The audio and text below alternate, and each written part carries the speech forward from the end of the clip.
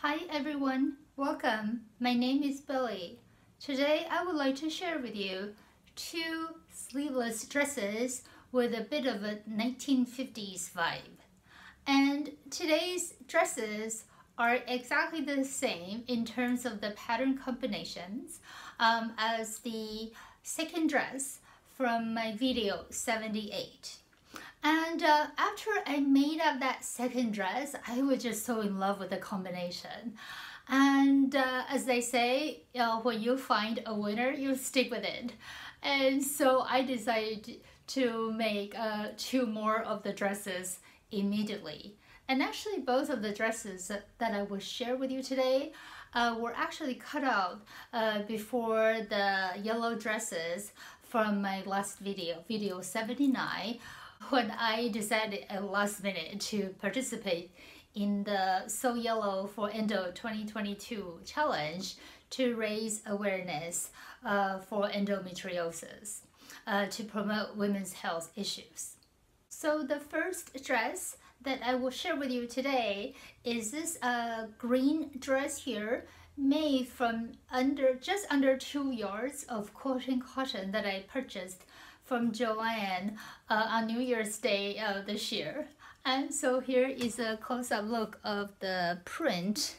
And I think it's just so pretty. I just love this very sort of a emerald green and plus sort of daisy-ish kind of print.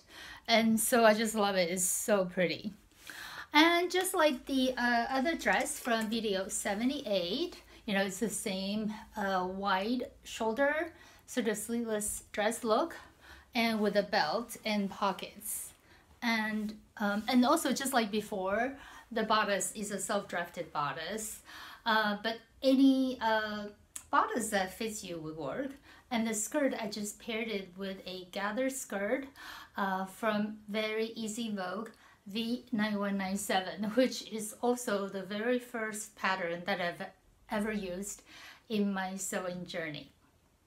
So about this fabric is there's a little bit of a funny story. So at the end of the year, last year, I was just absolutely swamped with work.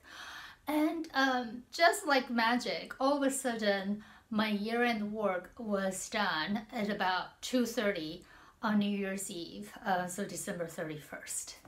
And I just felt like an incredible sense of relief upon me. That was such a great feeling.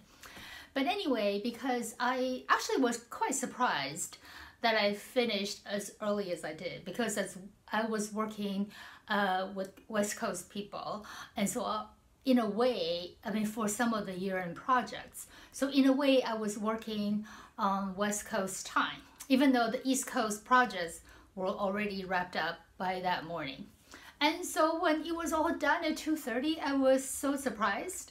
And also because of COVID, and also because I did not know what time I would finish, because in years past, I have worked all the way almost until midnight on New Year's Eve to get year-end deals done. So I did not schedule anything. I did not go to any parties, and partly obviously it's because of COVID. And so on New Year's Day, I was just so bored. It's terrible, you know. So I was just so bored out of my mind in a way. And so I said, okay, what could I do? Since I had no activities planned. And so I looked up Joann's website. I was just kind of browsing for fabrics. And turned out Joann was actually open on New Year's Day. And I was quite surprised, actually, because as far as I could remember, nothing was ever open on New Year's Day.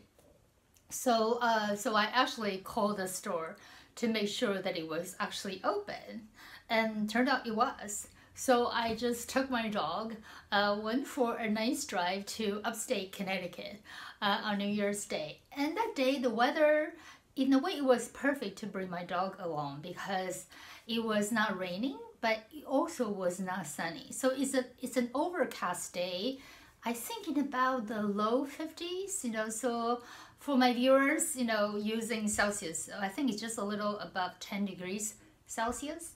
So anyway, so that was a perfect day, because if it were sunny, I couldn't take my dog with me, because then, you know, it's not safe to keep a dog in the car when it's sunny, even if I, leave the door open with a fairly large crack.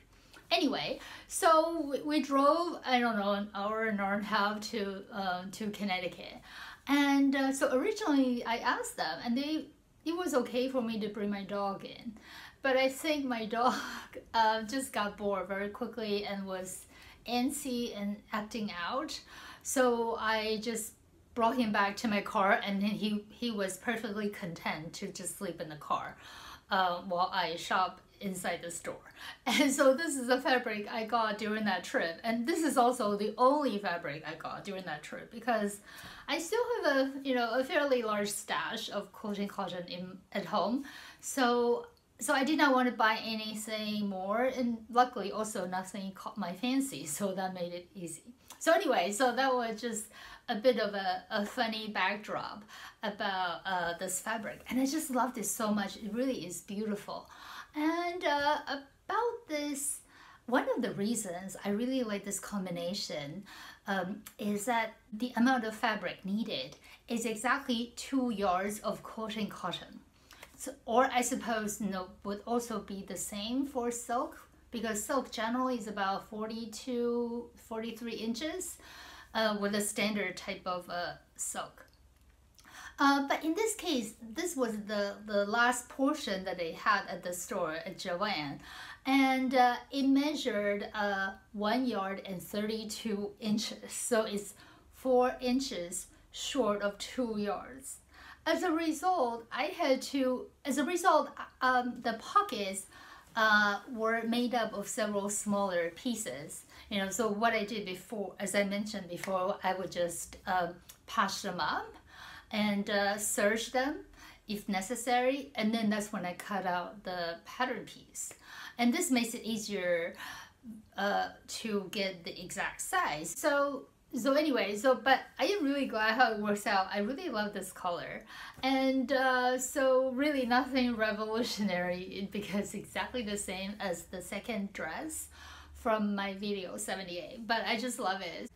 About the hem finish for the skirt portion of this dress, traditionally I finish a lot of my dresses with the blind hem foot of my machine.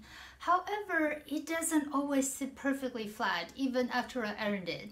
And so I wanted to try a different method, i.e. the hem finish that you see in silk blouses that you buy from the store. And so this is what it looks like. So as you can see, the underside is fairly light, but this is a very narrow hem finish. And so what I did was basically I folded over and sewed a line of stitching that is really, really close to the folded edge. Then I trim off the excess seam allowance. Then I fold it again, and then also sew another line of stitching that is really, really close to the folded edge. And I really love it. It does not look homemade at all, because I think the line of stitching is very close to the folded edge. And this ensures that the fabric lies perfectly flat. I am very happy about this method and the result it gives me. So I use this hemming method for several of the dresses that I have made since this one. So here is a quick video of this emerald green base with daisy-ish like floral print, and I paired the dress with a pair of 3.5-inch heels in black, and I just really love it. And then because of its 1950s vibe, I also paired it with a strand of 16-inch pearl that I've had forever. I think probably close to 20 years at this point. But with these things, if you take care of it, it will last forever with regular restringing. So anyway, so I just love it, and so really happy about how this dress turned out. The second dress that I will share with you today is this one here, made from 2 yards of about 44-inch wide cotton duck fabric that I purchased from Walmart.com almost about 3 years ago, and this was purchased at the same time as the large scale floral print duck cotton that I used for the second dress in my video 78. And so here's a close-up look of this print, and I just love it. As you can see, it's a white base with various shades of blue, and I think it looks it reminds me of a watercolor, sort of a landscape kind of paint strokes. So I just really love it. And even though I really like this fabric, for the longest time I just really couldn't quite figure out what I wanted to make with it. And because how well the second dress from my video 78 turned out, I started going through my other pieces of cotton duck fabric that I purchased at the same time, and decided that this one would be the perfect candidate for it. And I'm really happy how it worked out. So exactly the same as before in terms of construction, and also, you know, with the pockets. And in this case, because I had 2 full yards, so I did not have to patch up anything for the pockets.